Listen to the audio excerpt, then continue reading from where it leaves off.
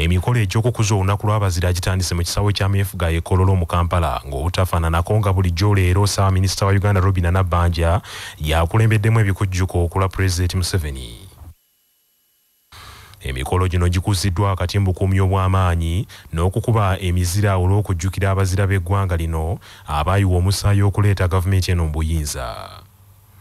Ssaabaminisita Robinah Nabbanja Musafiri olutuuse mu kisawe Kololo asookeddemu kukola mulimu ogw'okuteeka ekimuli ku ntaana y'omugenzi Profesa Yusuf Lule eyaliko Pulezidenti wa Uganda eyazimbibwa mu kifo kya mefuga e Kololo okulira n'ekitebe kya Nira.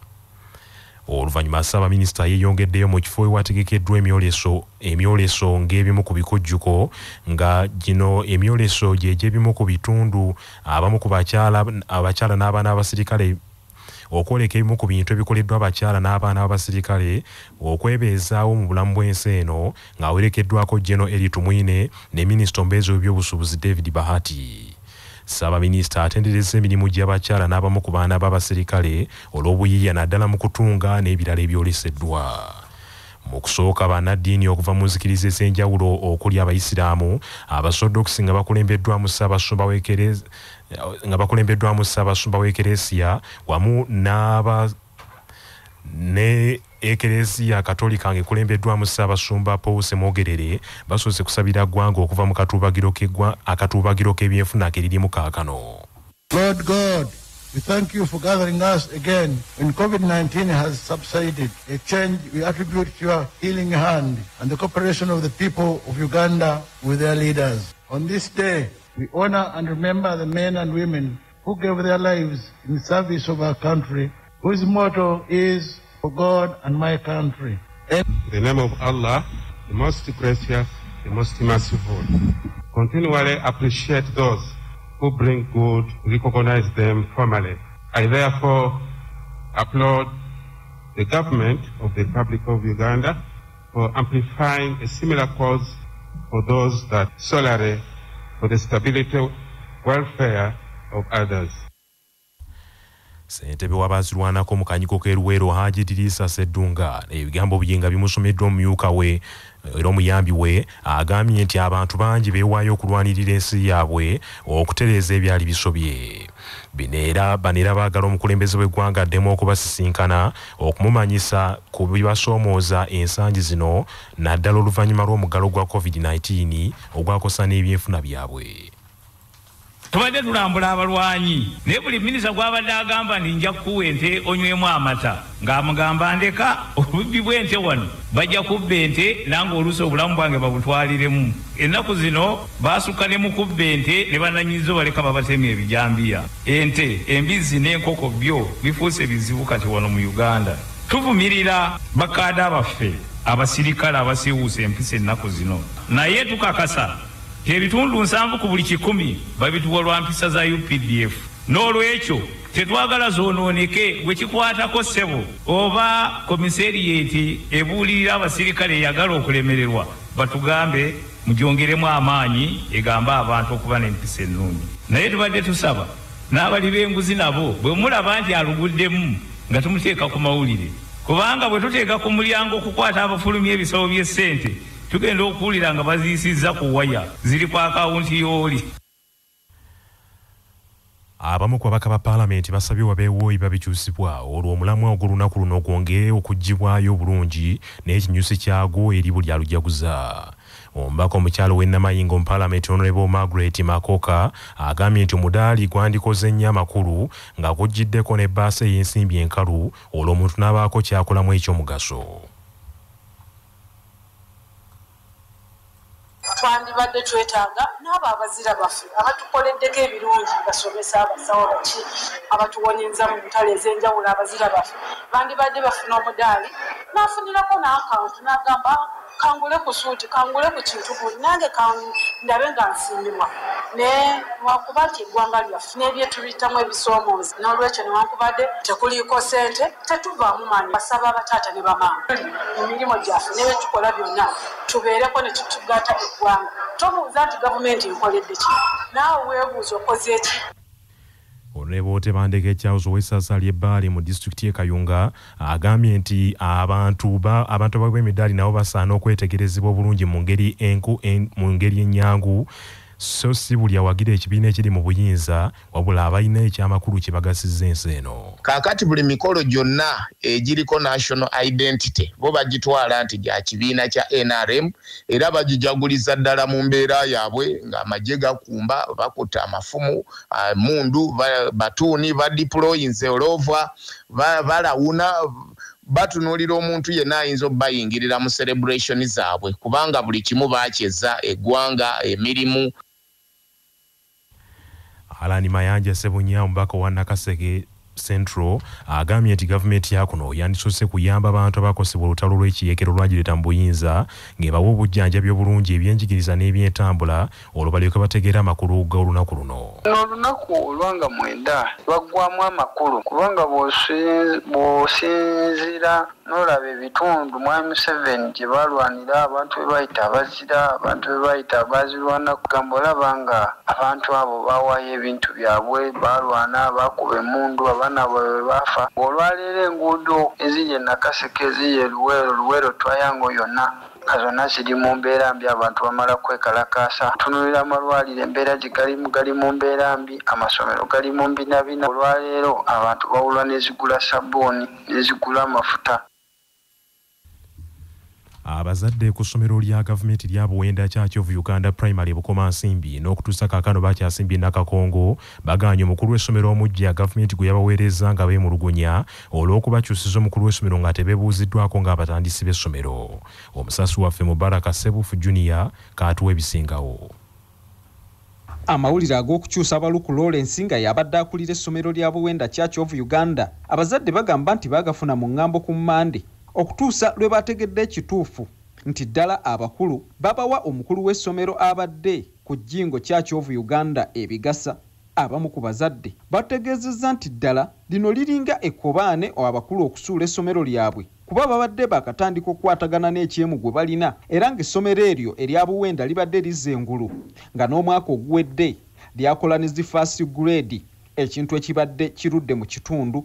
Bano era bategeezezza nti tebayinza kukkiriza mukulu wa ssomero eyavudde ejjingo kuba jjingo lyerimu ku ssomero lya gavumenti eryakola amawulire gye buvuddeko nti lyagaana okutandikirawo nga kaakati omukulu w'essomero oyo bamulaba ng'omunafu gwe batayinza kukkiriza ku ssomero lyabwe.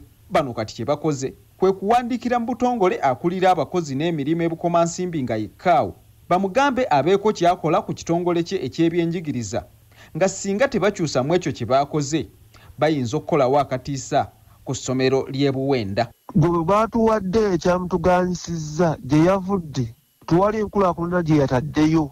Twakubyemu akafaananyi nti omuntu amaze ku ssomero emyaka 5 nga talina nkulaakulana gy'ataddeyo. Eno ewaffe tewakyagenda kutwongerako. Obusungu bwe bwatukwatidde singa yabadde alina kyakoze twalibadde tugamba nti musajja mukozi era nga tusaba bagira batutekeddemu kuono Headmaster Baluku. Mu mwaka gumu yasomesa abaana baffe ng'ate bamugamba nti toyogera gwe genda bugenzi tugamba bazadde. Kati waliwo yatubiddeko nti omusajja wamwe bamutwala era bamugambye nti tayogera tabaako na muntu n'omu gw'abuulira. Ziwa Patrick nga yakulira ebyenjigiriza e Bukomansimbi tetusobodde kumufuna kubaako kyatunnyonnyola kyokka ensonda zitutegeezezza nti kumpi akawungeezi k'eggulo n'okutuusa olwaleero abakulu beevumbye obufubo okulaba nga bataasa embeera eyinza okuddirira ku nsonga y'abazadde okuzira omukulu w'essomero. Ku lwa CBS FM ey'obujjajja Nantasingwa, Mubaraka Sebufu Junior, ndi Bukomansimbi.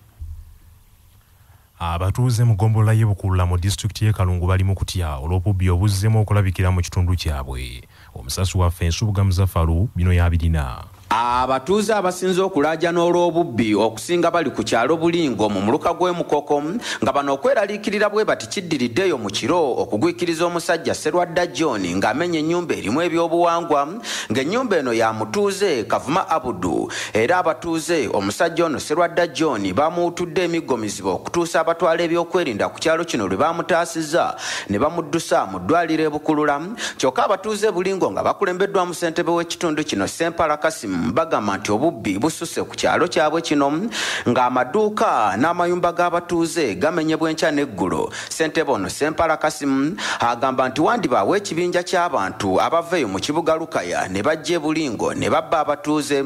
Bw'atyo ssentebe ono Sempala Kasim asabye bannabulingo okuba n'eriisa ejjogi era nti bayambeko abakuumaddembe mu kitundu kino okunyweza ebyokwerinda. Omuntu ono abadde alabika nti yeefubidde nnyo naddala ku basawo ab'ekinnansi, amenya ennyumba z'abasawo ab'ekinnansi n'abbamu ebintu ebisangiddwamu. Alabika anoonya ekikulu, alabika abasuubira nti muyinza okubeeramu ssente ate ng'ateebereza okuba nti n'amaduuka era yagaggula. Naye kyanyambyeko nti engeri gyetugezezaako okwogerako ku bantu abo, abantu baategedde nti ababbi bano balina omukisa ogweyambisa okumenya ng'amaze kutegera nti awantu wamenya tuliwo. Abatuuze bange abali Bulingo nsaba omulanga gwe mbakubira mu kya security twagala tukwataganire wamu okulabika nga tukuma ebintu byaffe. So twandyetaaze kukuba kutegeeza poliisi bannaye baatubbye mutuyambe naffe tuteekeyo nnyo amaanyi okulabika nga tudifeninga ebintu ebyo ate poliisi eryoka etuyambe oba RC. Mu kiseera kino obubbi bweyongedde mu disitulikiti y'e Kalungu nga mu kibuga Lukaya pikipiki z'abantu zibbibwa ssaako okumenya amayumba gaabwe ate mu bitundu ebirala gamba nga Lwabenge obubbi bw'emmwanyi ssaako ebisolo bw'amaanyi nnyo mu bitundu ebyo. Ku lwa CBS Radio y'Obujjajja Nsuubuga Muzaffaaru e Kalungu mu Buddu. Banyini kampuni ezaweebwa omulimu emirimu egy'enjawulo mu disitulikiti y'e Sembabule beekubidde enduulu eri abakulembeze ba disitulikiti eyo baagala babeeko engeri gye bayambibwa ng'omwaka gw'ebyensimbi guno tegunnaggwako. Abantu bano baweebwa kontrakiti okola naddala okuzimba amasomero, amalwaliro, okusima ebidiba by'amazzi n'okulima enguudo n'ebirala. Era basinkanye abakulembeze okuli ssentebe wa disitulikiti Patrick Nkalubo, amyuka Kaawo Ronald ahimbisibwe ne Engineer Stanley Konde, ab'ebyensimbi n'abalala nga baagala bayambi baweebwe ku nsimbi zaabwe ng'obudde bukyali kubanga ensimbi zigenda kuzzibwayo mu ggwanika lya gavumenti singa omwaka gw'ebyensimbi guggwako nga tezinnakozesebwa. Bakontrakita bano bategeezezza nti n'ab'embeera y'ebintu eri waggulu mu ggwanga ebbeeyi y'ebyamaguzi yeekanamye bakosezza nnyo nga buli kintu kye babalirira kumpi kyakubisiddwamu emirundi ebiri ekibaleetedde ebizibu okumaliriza ekibafuukidde ekizibu okumaliriza omulimu gwabwe. Projekiti kati right now ndi ku painting the benches tezinajja kati projekiti bwe nagikola nemala nenjigala nenkola plaster nendufinga kati awo nensabayoko ku sente naye sente tezayanguwa kuba era n'okusaba sente nali ngamba nti njagala sobole kwongerako ku bintu byesinakola. So kati last week lwe nafuna payment kati ndi mu kukola ntebe na kupaintinga naye era nga nange saawukanye projects z'omwaka guno zaatutuddemu. Engineer wa disitulikiti eno Stanley Konde bano abagambye nti balina okukola ekisoboka buli kimu ekyassibwa mu ndagaano ze baateekako emikono kimalirizibwe mu budde olwo basobole okuweebwa ensimbi endala era nti singa kinaaba kibalemye ensimbi zonna zaakuddayo mu ggwanika ly'eggwanga. Ssentebe wa disitulikiti eno Patrick Nkalubo asabye enjiniya okuwandiikira bakama be waggulu okulaba abakontrakita bano bwe bayinza okuyambibwa nabo abasabye okukola ekisoboka okulaba nga bamaliriza okuzimba ssente zaabwe zireme kuzzibwayo. Ssentebe Patrick Nkalubo bano abawadde amagezi okufuna abantu abayimirira mu bwangu bakole byonna bayimalirize embudde basobole okuddamu okufuna emirimu emirala mu Sembabule. Bano bayinjiniya nabana ba contracts committee bajja kutunulira ng'omuntu atasobola ne buddamu okusaba bajja gamba oyo twamuwa buli omulimu ne gumulemerera kiri ekyo kibaliko abantu batono abakiraba naye nga buli omu mu mutima gwe akimanyi. Now like my case bampa fuel ey'okuntambuza for 3 months kati nkitambuza 1.5 months. The same problem applies to you. The same problem applies to them, all of them. Mwezi gumu n'ekitundu tokyalina mafuta kizibu weekiri kinene naye sigenda waabwe complaining kubanga manyi that's the money ze bamba gitingira okuntambuza naye wobadde otambula wamu ogenda okendeezaamu. Waliwo bannakyewa batandisewo omukago okujjukira bannaabwe abaafa abaakosebwa n'abaasimatuka ekirwadde kya COVID-19 okwejjukanya byonna bye bayiseemu. Omukago guno gutumiddwa COVID-19 Victims and Survivors Association era nga guno gwanjuddwa mu lukuŋŋaana lwa bannamawulire olutudde ku Victorian High School Entebbe. Bannakyewa bano bagamba nti ekiseera kino kyasoomooza nnyo abantu abasukka mu kenda okwetoolola eggwanga lino ng'okutandika omukago guno kwa kusobozesa nnyo abantu bano obuteerabira bannaabwe n'obuteerabira biseera bye baayitamu. Robert Nguudo ssentebe w'omukago guno ategeeza nti basazeewo okuteekawo sabbiiti nnamba ey'ebikolwa omuli ebyemizannyo n'okwejjukanya ku bantu ababava ku maaso n'abalala bakyali ku ndiri. Abantu baffe abaatuvaako baali bawerera ddala mu Uganda, abantu abaalwala twawerera ddala, abantu abaakomayo baawerera ddala nabo. Kati bwe twatula ne tugamba nti ekintu kino engeri gye kyatukosa n'engeri gye kitukozesezza paka kati, kubanga the effects tukyazirina kati zikyatuliko. Tukole ki okulaba nti twezze engulu oba tubeerako alist ne kye tukola obutabeera mu kutunga bwagoko kwe kyatuteekamu. So kwegandika tuteekewo association eno. Association eno ereete buli muntu yenna eyakwatibwako kubanga ffenna twakwatibwako. Minisita omubeezi avunaanyizibwa ku ofiisi y'omumyuka w'omukulembeze w'eggwanga Diana Mutasingwa Kajenyi atabukidde abaana abeebalama bakadde baabwe ne badda mu bibuga ekiviirako abantu abatali banganda zaabwe okwefunza abazeeyi ne banyegako n'ebyabwe. Minisita Mutasingwa yasinzidde Bbinga mu ggombolola y'essi mu disitulikiti y'e Buikwe bwe yabadde ayitiddwa abatuuze ku kyalo ekyo abayambeko okuzuula omutuufu nnyini ttaka ko batudde.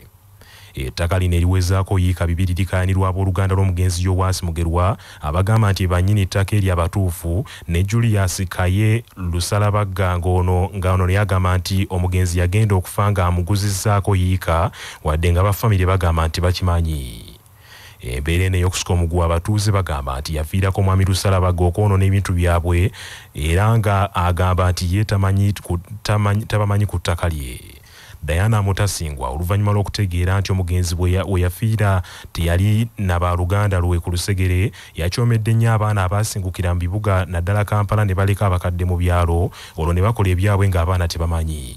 Abaana baffe twongere okubabuulirira. Omwana n'akola kyayagala n'omuleka n'akola kyayagala. Omwana bw'ayogedde anti kyayogedde anti yasoma. Okusoma kyeki? Okusoma nga toyina mpisa tosobola kubeerawo. Tulabye abantu abasomye kyonga talina kyayina. Okusoma kwongerako just okwongerako ne bagamba nti oyo muwala ayina degree. Kyokka kyekikuwa amagezi mazaale. Wabula era ono yagumizza abatuuze nti wali agenda kubajja ku bibanja byabwe n'aweera n'ab'ebyokwerinda omuli ne ba RDC okulinnyayo. Mu mawulire agaakatuuka omugava Endugwa omubaka wa Ssaabasajja Kabaka mu ssaza California erya Amerika avudde mu bulamu bw'ensi eno. Gusinze ayi Ssaabasajja. Bannaffe amawulire ag'essaawa eno bwe gatyo bwe gagenze. Sigala naffe ku CBS FM ey'obujjajja. Nze Joshua Musaasizi Nsubuga agundegunde omuteregga.